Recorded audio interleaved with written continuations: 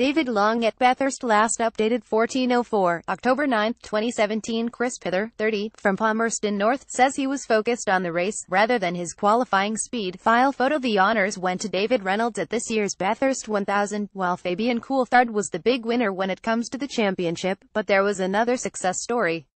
Kiwi Pither and his partner Dale Wood managed to finish fourth in their Erebus Holden Motorsport, benefiting from a steady and consistent day, where they managed to stay out of trouble. It was an outstanding result for the 30-year-old Pither from Palmerston North, who lost his main game seat and category this year because of the collapse of Super Black Racing. Dale Wood and his Kiwi partner Pither finished fourth in their Erebus Holden Motorsport. File photo. To finish fourth in the Bathurst 1000 is something we can all be proud of, Pither said. Read more. Elated. Coulthard takes lead, Reynolds wins Bathurst, Coulthard third. McLaughlin's Bathurst exit sucks coming into the weekend. We had a few battles through practice, but we kept focused on the race, rather than our qualifying speed. Dale Wood and Pither brought added success to the Erebus team at Bathurst. I think that paid dividends. At the end of the race, Dale did an awesome job and didn't put a foot wrong, with the car looking strong when the track started to dry. Throughout the day we kept it straight and on the lead lap, so we had something we could fight with at the end, and to get that result was awesome. Pither is looking for a full-time drive in supercars again next year, and his performance at Bathurst certainly wouldn't have hindered those prospects. Unlike some of the other co-drivers, he coped well with the rain, not only keeping position, but also looking to work his way through the field. Most of the time when we started to get momentum, we moved forward during the stints and we were constantly popping into the top 10, he said. The key for Bathurst is to stay on the lead lap, and the guys got it right with the strategy.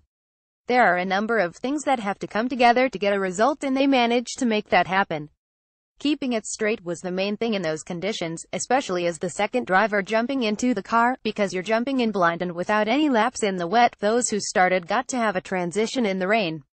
Erebus Motorsport have one of the smallest budgets in supercars. Team Lucia Olden, who was Reynolds' co-driver, described them as a team of misfits, full of people who weren't wanted elsewhere.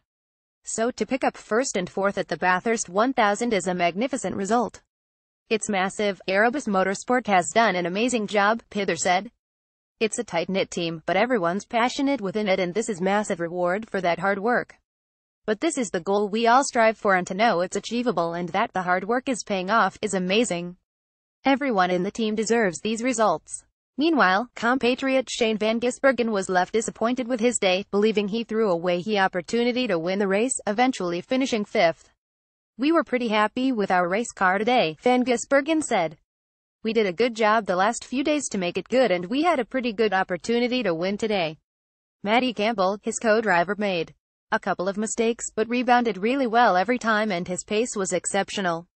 Our car was very hard to drive, and that caught him out a couple of times, but otherwise, he did a really good job. At various stages we were competitive, then when we weren't, we still fought back from it, but I just made too many mistakes at the end there, misjudging the conditions, being the pioneer at the end there, and we threw it away. Stuff.